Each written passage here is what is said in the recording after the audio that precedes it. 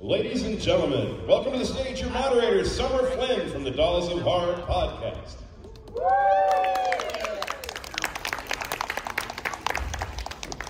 And now we have Billy and Lisa Zane.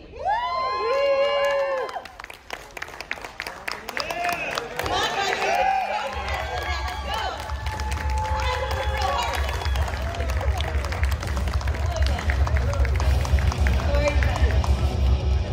Wonderful. Lisa, thank you. Hey, no problem. You know, I talked to Billy in Chicago. We did. And we spent about 10 or 15 minutes talking about you. We did. And in all the best ways in your music and everything, and yeah, and he's like, well, you should come. I said, I wish. So I was like, thank you for inviting. I wish she's granted. yes. Have you guys had a good show so far? It's just gone. We're a bit late. We had a 2-martini dinner, and we're a little bit. Is it? There it is. No, it's been fabulous. Everyone who's come to the table has been really charming as ever. I love this crowd. I think the horror circuit is one of the kindest and most kind of thoughtful, family-oriented. You know, it's really it's cool. Everyone's so loving, with an axe in their head, blood. It's just totally incongruous. Yeah. But a lot of love, Yeah. a lot of blood, a lot of love. Bring it together. Beans and rice. I mean, like I said, Come on in. last time, you know, at the horror convention, as weird as this sounds, it's the same place, you know? Yeah. The Phil Collins fans who are the true psychopaths. It's true. So, I want to start off, and I want to know, what is the project that you guys are most proud of? I know, starting right off with the top one. This is tough. Go through all your filmography. Most proud? The most proud thing, it's like asking about like your favorite character. Yeah. In a way. Because, well, you go first. Favorite character was the Phantom. Yeah! Get Walker. Walker. Pass. And certainly proud of Titanic, just based on the impact it seems to have had.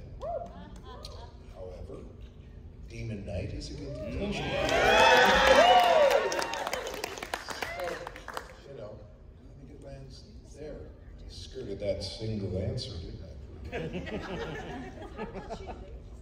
It is. What do you got? No, it is because, you know, This could be TV, this could also, I'll even take theater.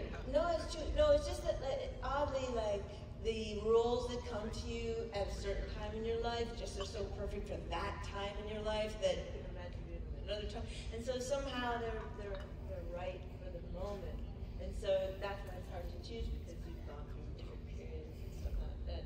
I mean, of course, I'm proud of Freddy's Dead, because I had no idea it was going to be this, you know, gift that kept on giving. Everybody, has loved it for so long. I never would have anticipated that. So I'm proud to have been part of the whole legacy of that story and stuff. And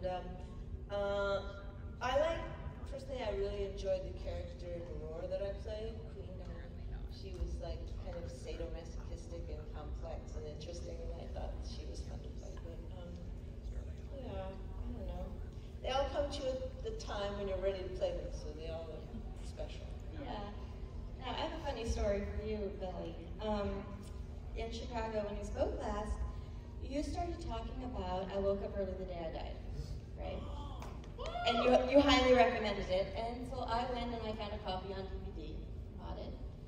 And I'm talking to one of my very dear friends, one of my closest friends ever, who was an actor at that time. And he's like, oh, I was in a movie with Billy Zane. I said, which one? He's like, I woke up early the day I died. And I said, shut up. I said, really? And I had not received the DVD yet, so I hadn't watched it yet. And he goes, yeah, I'm in drag. And I'm like, and his name's also Billy, by the way, which is bizarre. And I was like, wow, that's so interesting, because I had no idea when I ordered this DVD that I was going to have my friend in it. Did he play the character in the large bar and was laughing hysterically? That's my man. That's my man, Billy Worley. This crazy shot, this mad It's a scene. great shot. You have to give context. This film was Ed Wood's final opus as a script that was as yet unfilmed. And his wife had it. A director I had met had convinced her to relinquish it. It was saved from a fire from his house. It was the only object he took. It was the only print of it. It wasn't electronically saved. It just had this weird, bizarre journey. Long story longer, the film was a silent film. Yeah. There's no dialogue in it. However, leave it to Ed Wood to make it about a character with a sonic disability.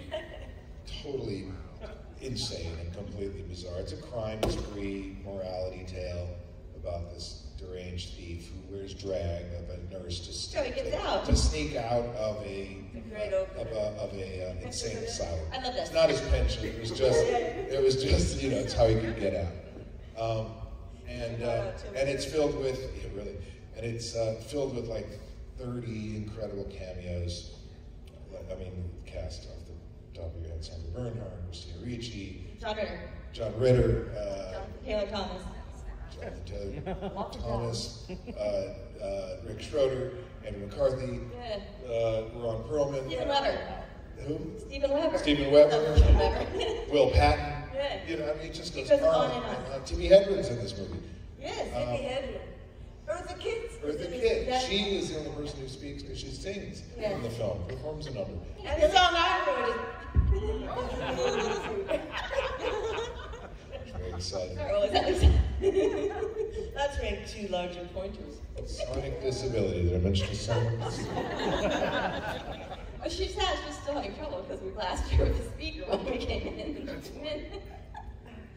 Anyway, funny movie. It was the first movie to be leaked to the internet in like 2000. Oh my God.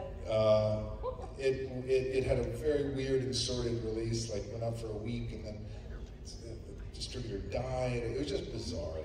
And you could only find it in Germany on a bootleg DVD. It's been consistently Ed Wood, right to the point where you got to find it. I had a real tough time finding it on DVD. Yeah. It's the only copy I found on eBay selling for $70, and I'm broke. So, but I found a seller. But worth it. It's an Easter egg. Yeah, I found a seller, and it does not look like a bootleg, so I'm thinking it's an actual copy. It's a beautiful film. Yeah, it is great, and like I said, it was so interesting. But because you talked about, and he talked about your song in it. Oh, he has a song in it. Right? Yes. So, anyways, I just had to tell that really funny story because I had no idea that my dear friend was in that movie, and I was like, well, if I know that was Bond a long time ago. No, he's the last close-up of a giant, crazy fight scene that comes on the heels of Eartha Kitt's big song, damn number. That's fantastic. And that's certainly noticed some original too. Yeah. Anyways, do we have any audience questions? Yes, sir. All right, so talking about Phil's script, being in Demon Knight, going from a TV show to a movie, how did it feel to be part of that like giant entity at the time? But how did it feel to go from a TV show to a motion picture that was like you co-starred? Thank you. I actually had the pleasure of doing an episode of the series. I don't know if you saw that with Martin Sheen. Oh, cooked hams. Well cooked hams. That's right. That was the name. No. It was about a magician. We were magicians, rival magicians. I think you're thinking of the Christopher Reeve one. And thank you for confusing me with Christopher. Well, you're still here Happens with us all right the now. All the time. Well, doing the film was one of my favorite experiences. Mr. Dickerson, our director, who was visionary and really fun, was very welcoming and inviting of suggestion, and there was a lot of improvisation. It was an incredible cast of actors in a very contained narrative, and they let me, I tested the waters and started trying, some comedy in a character that wasn't necessarily written as funny. And they, kept letting me go, and I kept pushing to see where the boundary was, where the limit would come in, and they never stopped me. So I was like, can I do this? And I go, really? Is anyone waiting for the hook? Never came. And I went, okay, this is good. Okay, here we go. And they were just very generous.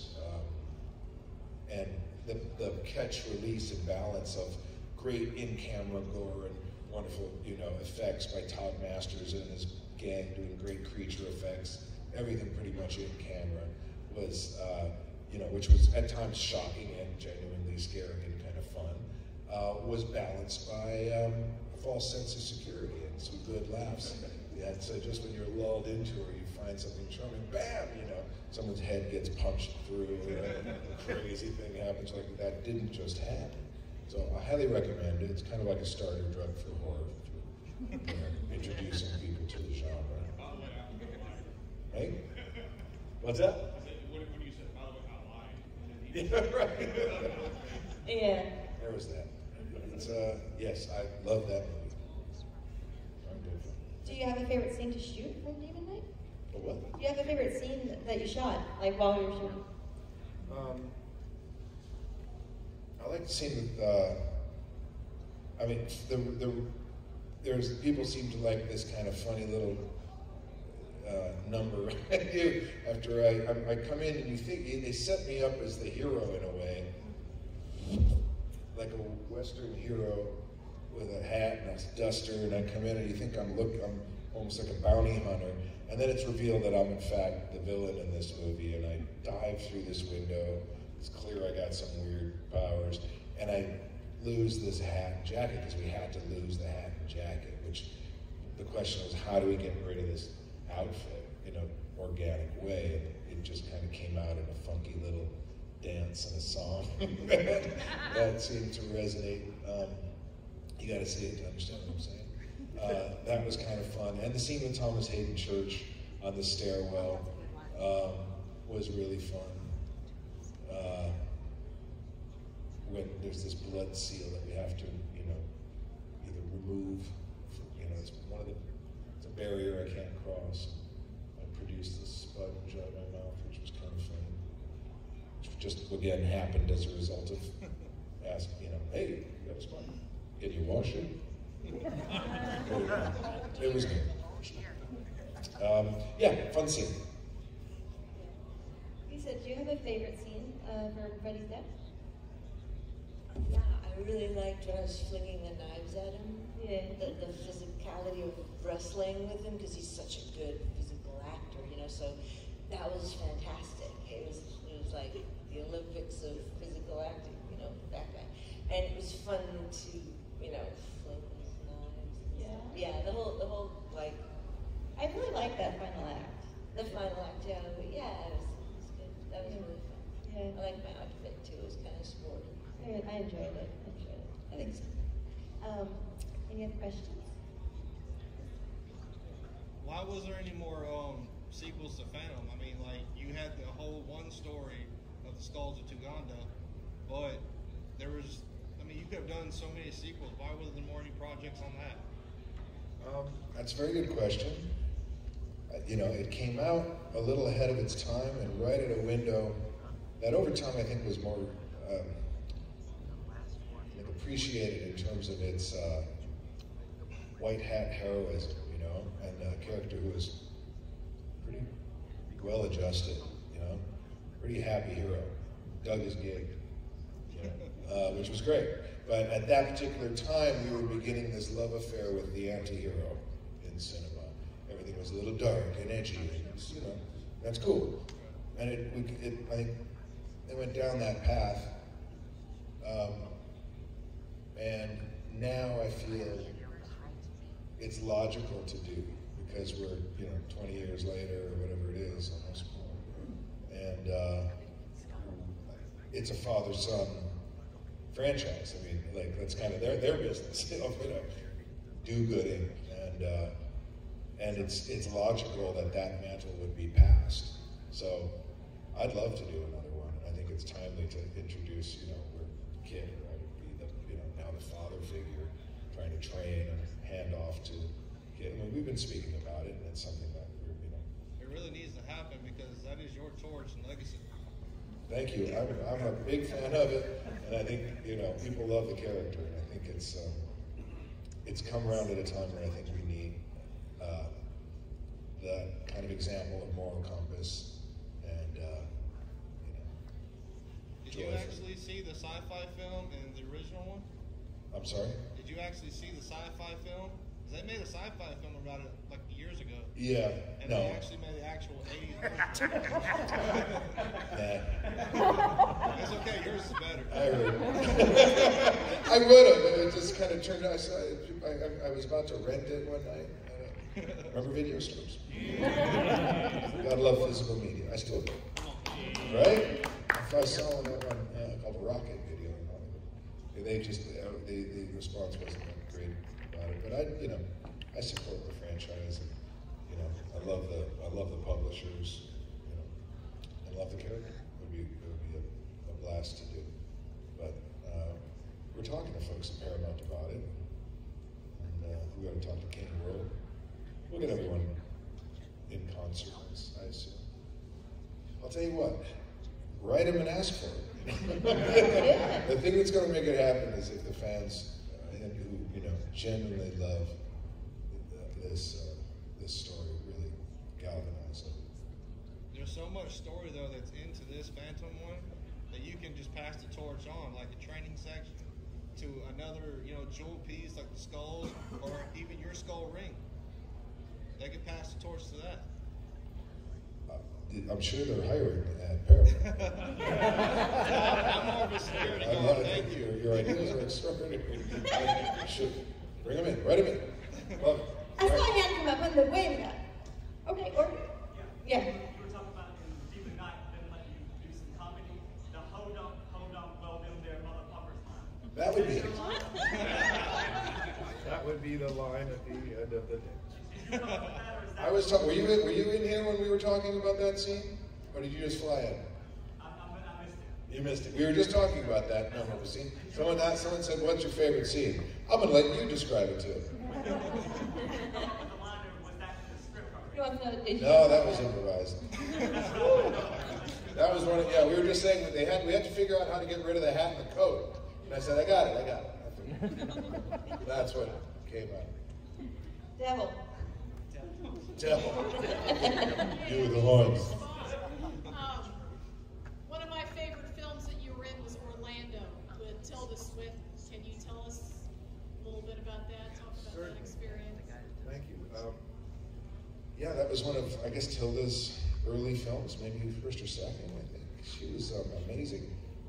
Sally Potter, the writer-director, was based on a Virginia Woolf novel. It was beautifully art-directed by the same, I think, Dutch team who did Peter Greenaway's films, who were known for their maximalism at cost. And it was really extraordinary for what they pulled off for the budget at that time. And I was so thrilled to be part of it because it's an allegory and a weird little journey of this time traveling, sex changing really character who, by waking up every few hundred years, she wakes up in a period as a woman when the rights for a woman are absolutely impossible, and wakes up as a man when what it means to be a man is to die for your country and go to war. It's like the shit end of the stick every time shit like really. And it's kind of an interesting journey through our ages, shining a light on gender politics. And then of course you show up. And I turn up. Romance her and give her a baby. He turns up as an adventure. Each sequence is categorized by love, death, sex, and I turned up in the sex sequence, which I thought was very convenient. Turned out to be useful. And turned out to be useful. It's a beautiful movie. I highly recommend you see it. Thank you. You had one? Angel? Yes, you. Yes, ma'am. Me? Yes. Oh, sorry. As my favorite cameo in Zoolander, I just wondered, can we have a walk-off? It's a walk. It's a walk-off. Oh, I love that film. Both of them. Have you seen Zoolander too? Yes. I think it's a real generous film. It's generous. It is. It's really funny. It's like it's lush and hysterical. It's as twisted and fun as the first, but you know, it really lands. I love. It's funny. You get more love for playing yourself for 5 minutes than 30 years of character. Should have done that earlier. Sir. Who you got? Speaking of Zoolander, you've been in a movie with David Bowie. You've been in a movie with Alice Cooper. Is there any time where you've been starstruck on set? Oh, always. So many times. Yeah, and it's often for the rock stars. And, it's kind of fun. Love movie stars. But when David Bowie. Zoolander. He judged the walk-off. No, we were on different days, so we shared a edit. Kind of.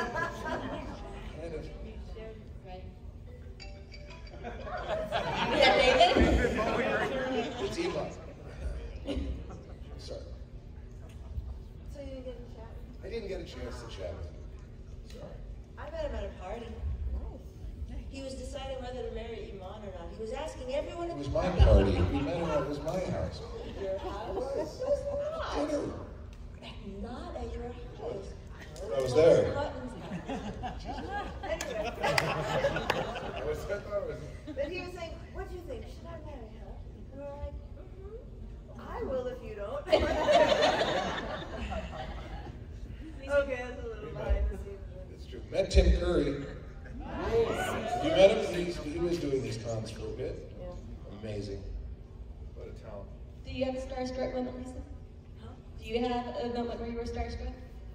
Well, I saw Barbara Streisand across the room. That was pretty starstrucky, but I didn't work with her or anything. But I did see her, and that was exciting. I mean, usually I'm not all that starstruck, but she really kind of made me kind of weak in the knees, I guess.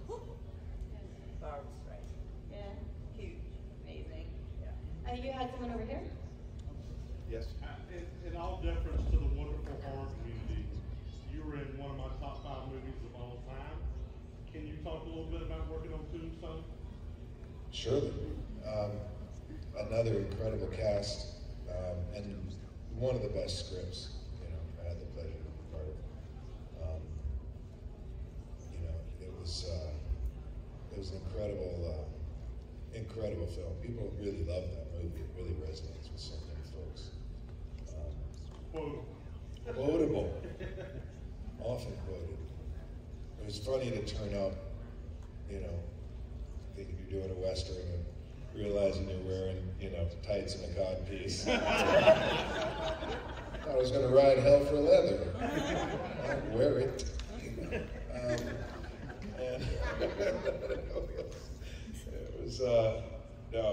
it was epic and really, really fun to play that particular role. And just work with all those lovely people. It was a beautiful movie. Really holds up. Thank you indeed. Anyone else? Yes? Yes. The movie that I actually really learned to admire you for, it was actually not a movie where, I actually loved your character. It was the movie where I hated your character in Titanic. But that made me respect you so much because I literally hated you for so many years. So can you please tell me, sir, how hard was it to play that character, especially the accent too? And have you ever watched the movie back and hated your own character? Thank you. No, it was an interesting thing, to be universally loathed for better part of a couple decades. It was in every language. So I like to say, God, no, that really is true. No. It's funny when you land in a different country. You're the asshole. Yes. I'm the asshole. Wasn't the the iceberg. I didn't kill 2,000 people. A little angry, my girlfriend slept with another guy. And I said, big stretch. Jeez, she made room somewhere else. Oh, sorry. Anyway, listen, family show. Yeah, love that character. If you watch it again with the concept that I played it like a comedy, you will laugh and enjoy it. Because he was so, the absurdity of the character, like the hubris was something that Jim Cameron and I enjoyed to no end. Because, you know, the character is such a mirror for the age and a big kind of theme of the film that led to this tragedy, as is everyone, but in particular, Cal was crafted to just represent why that thing, you know, was such a tragedy in so many ways. And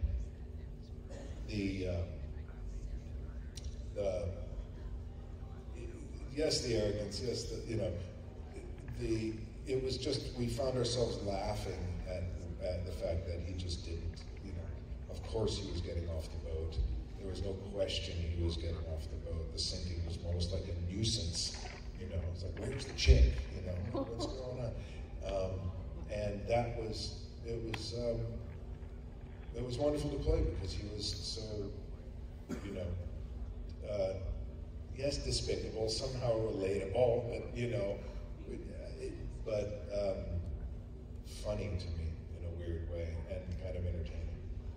That was just my own personal twisted humor, I guess, appreciating the gig, but, you know, it seemed to pay off. I'm glad you hate me. That's No, I like you now. No, it's okay. I was 12 years old. No. I like you now. Yes, you. Yes. Not so much a question, but thought I would point out, in the Phantom movie, you say nobody turns down the Phantom, but Rose did. He was wearing that purple spandex. That tuxedo. The water was cold. Yes, sir. I was just wondering, is there a fictional or non-fictional character that you've always played? When I was young, for many years, I wanted to be Zorro. You know, I used to sign my school papers with a Z. Thought Zorro was cool. It was like Batman. Tyrone Power Zorro was my favorite. Lisa, is there a fictional character that you want to be? Fictional character? Oh, I like the classics. I wanted to be Juliet very badly. I wanted to be Camille. I wanted to be a bunch of different. I wanted to be Kate and Taylor. I wanted like Shakespeare roles basically, but I feared I went to Hollywood instead of staying in New York. Can you hear her? Yeah. You're in the front row, and it's mezzo. I'm just saying. Thank you. Anyway, yeah. So the sort of I wanted to play the classics. Yeah. Yeah. Some great. There's some great theater roles. Some Tennessee Williams roles. You know. Trier.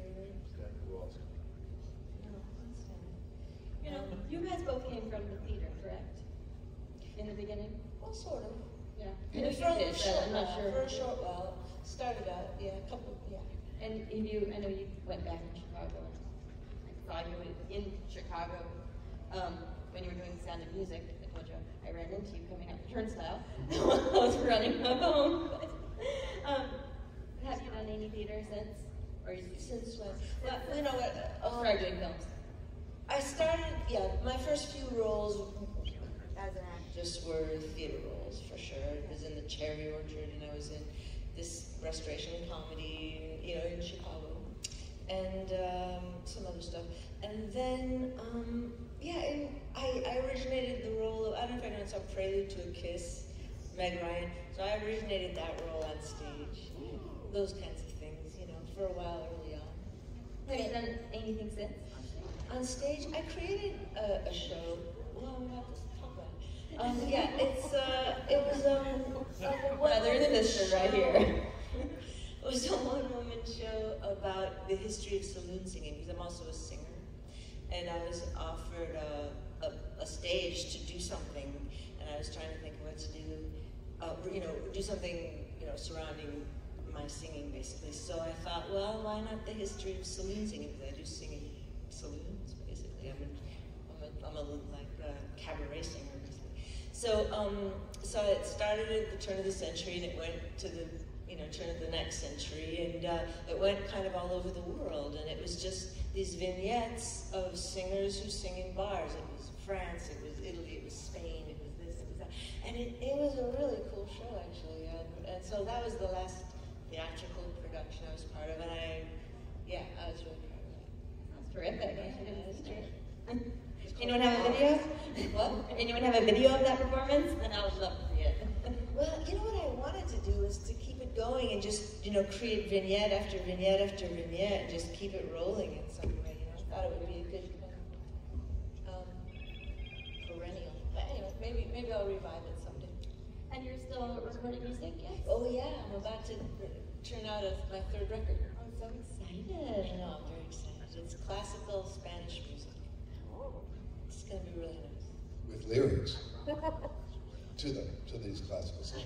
Well, yeah, of course. I mean, I have to sing something. We're just going to hum along the entire time. No, it's really cool. She's the talent in the family. You gotta understand.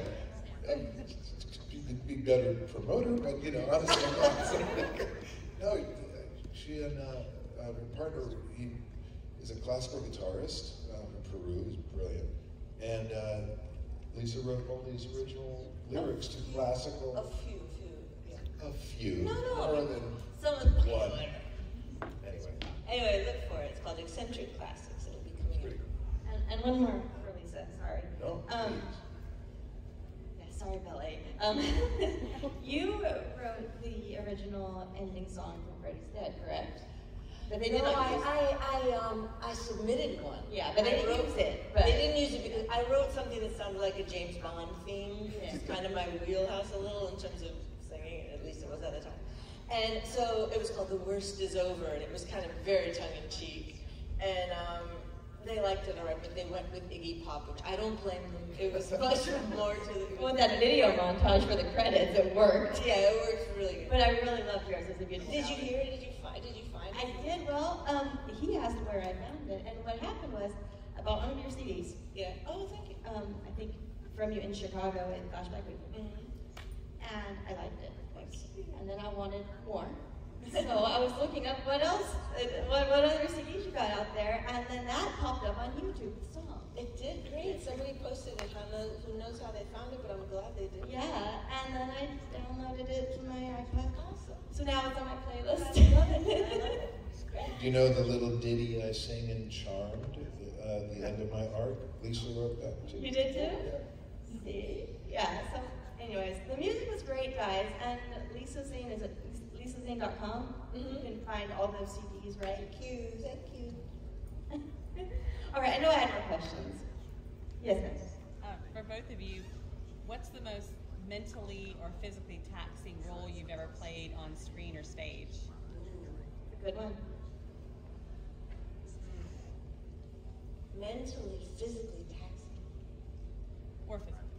Either or. On stage, I did a two-hander with the lovely Claire Bloom in London at the Royal Haymarket Theatre. It's a beautiful classic theatre in the city. Those theaters are all... Yeah, this is, John Gielgud spent the blitzkrieg in the dressing room that I was using. It was just really craziest. Anyway, it was a two-hander, which means there's only two of us in it, and I played a dance teacher who was teaching ballroom dancing to an elderly woman in Miami, and it was called 6 Dance Lessons in 6 Weeks. Charming play, really, really amazing. But had to train with the, in England it's strictly dancing or strictly ballroom, strictly coaches to learn all these dances, and then perform them or teach them to that point. But it was you know, the rehearsal period was pretty short, and it was kind of grueling and a lot of fun, to say the least. So are you telling me you could have pulled in here from your performance in Demon Night? I could have what? Your tango in Demon Night? You didn't want to use that? There was that. Maybe it would have been Johnny Castle. And movie-wise, oh, but it was good. You know, it was like the Phantom. You lost a pound of flesh every day on that thing. You know, there was a lot of cuts and bruises and blood. There was no, you know, there was no protection in that suit, which is why it looked so good. You know, pretty modest. They had to prepare. They had to a lot of sewing and a lot of like, oh, you know, washing the blood. Yeah, that was a good one. Good band. Well worth it. Lisa? You know, I'm racking my brains to think of what was exhausting, and I can't remember anymore. I do remember that I did do this play in Chicago. It was by Afro band, who was a rare kind of female playwright in the Restoration era, and it was called, can't remember what it was called. But all I know is that I literally had to eat a steak before every performance because it was exhausting. It was physically exhausting, and there's some roles where you just want to eat nothing, you know, and float through like a ghost, and then some roles you really need your protein, and that was one of them. And I do remember that. It was Chicago, so I'd go to like Miller's Pub and have a big steak like every night. Exchequer. And then just because there were crazy costume changes and we were running, and it was just like kind of a farce, you know. So What theater was that at? the Goodman. What was it called? I can't remember. Because you've done a lot. Well, that's Never. neat. Never. Billy, I wanted to talk to you about Lucid. Great films. Yeah. How did that come about? And has anyone seen Lucid? No? Well, please check it out. It's streaming on Tubi. You can watch it right now. How did that come about? It's about lucid dreaming, and it's really interesting. It's kind of a bit of a thriller, it seems, structurally, but really it's about the anatomy of a kiss, of the first kiss, of a kind of, you know, kid who's on the spectrum. I had anxiety too. And, you know, I'm a dream therapist who's his neighbor, who notices he's having some issues, and offered my assistance as a counselor. I spend most of the film as he spends most of his life in, you know, pajamas. Like, you know, Perfect for COVID times, he guys. sleeps a lot, you know, he has to sleep. He's doing lucid dreaming. But it's it's kind of a very cool character. I really love playing him. He had the kind of, you know, charming, affable nature of a Bill Murray, like, you know, wacky uncle, but who offered really sound advice and safe space for this kid to kind of, explore and come out of his shell a little bit while in his dream state he's exploring and confronting a lot of these barriers. But it's beautifully shot and really well acted by a great cast. That was Australian, was it? It was English. It was good in English. Yeah, it was a beautiful film. Curiously, the director was legally blind. Yeah, I heard that. True story. And it's a brilliant film. It won quite a bit of awards. And the irony that, you know, this guy was technically just like almost completely blind. Because he shapes, maybe. Shapes, maybe, but Yeah. he trusted, you know, it came later in life. Adam Morse, you can read about him. There's quite a few interesting articles if you look at Lucid and Adam Morse. Very talented fellow, who has taken upon this challenge. He's acting now. He's got an acting career. He's really embraced to use this seeming deficit as an asset to kind of, you know, challenge himself and build upon. He had built shaped a sensibility, an aesthetic sensibility early in life, and then hired people who he trusted to execute. But he didn't tell us. I didn't know this until the fourth day of filming. because they were afraid I wouldn't do the movie if I knew the director was blind. So I showed up in England. I was wondering where he's like 2 inches from the biggest monitor on set I've ever seen. I'm like, hey, IMAX, what's going on? And he's like, I'm legally blind. I went, fantastic. You need another one? He's like, no, we're good. Okay, great, bring it on. So that's genius. So he listens to the tape, and he stands up close. He's like, very discerning. The movie's beautiful, but fascinating character. Very talented man. Absolutely. All right, more questions?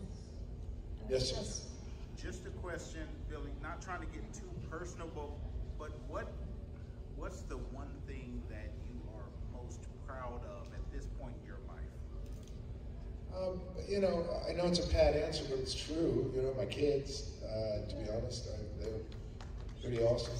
Little girls, grown every day. I want to know. I want to know. That takes the cake.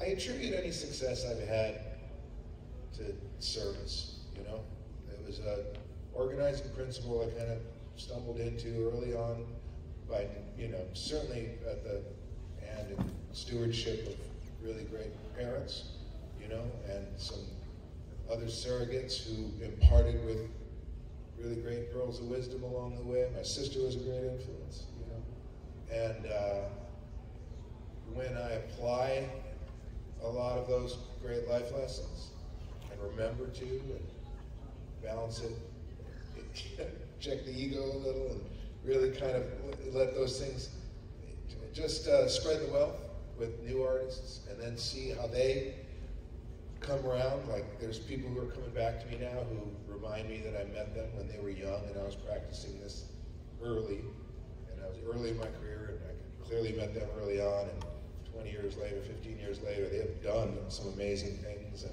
have reached out and said, I took your advice, and I applied it, and I've done this. That makes me really proud. It's kind of like a teacher gene. I don't know, there's something about it. We have some educators in our family, and it was just, I didn't realize it, but I think it's in the DNA. That just turns me on. Just imparting with, some sound knowledge that others have had. I recommend it. Thank you. Thank you, sir. Lisa, do you have an answer for that one? I'm proud to still be alive. I took some risks, and I'm just glad I'm still alive. I shouldn't be here right now. I think that's kind of all of us. I'm proud right? I survived. Life's hard. I mean, life's rocky and touchy. Not for the weak. Found money. Hey, but we are all still here right now today, right? And that's good. Any others? That's a good thing to end. The Titanic question kind of brought back a memory. I thought I remembered an interview with you right when it released, where you seemed like you were kind of taken aback by how people would treat you in public. Were there any more notable exchanges that stuck out in the time after Titanic that kind of felt a little like, oh? Briefly, I mean, of course, it's always, interesting and surprising the impact of something of this magnitude had. But just afterwards, I had filmed in Morocco, and I was doing a mini-series about Cleopatra for the Hallmark Channel, for ABC or something. It's kind of a fun two-parter. Check it out if you haven't. I played Mark Anthony. It was a great treat to do. But took a break from it and went deep into the Sahara on a bit of an adventure with a couple guides, rode camel, and then jeep to camel, and camel to tent, did an overnight, and when we got to this Bedouin tent, we lifted, and they were making some tea, and it's under the crazy stars, and the dude looked up, pulled back his jalaba, looking like Obi-Wan, looked at me, and he went, "Great movie!" And I realized that the sphere of influence at that point was really dynamic, I was like, damn, this movie's big. I didn't see any, there's no electricity out there. I don't know what they were watching this. And this was early, these were early days. There's probably like a Russian bootleg that came out before the movie, for all I know. But damn, it was, that was a memorable exchange. On that note, folks, I think we got to love you and leave you and get back to the tables. We'll see you over there. What a pleasure, and thank you for your questions. Easy Zane. Thank you. Thank you. Big round of applause for them. Yeah.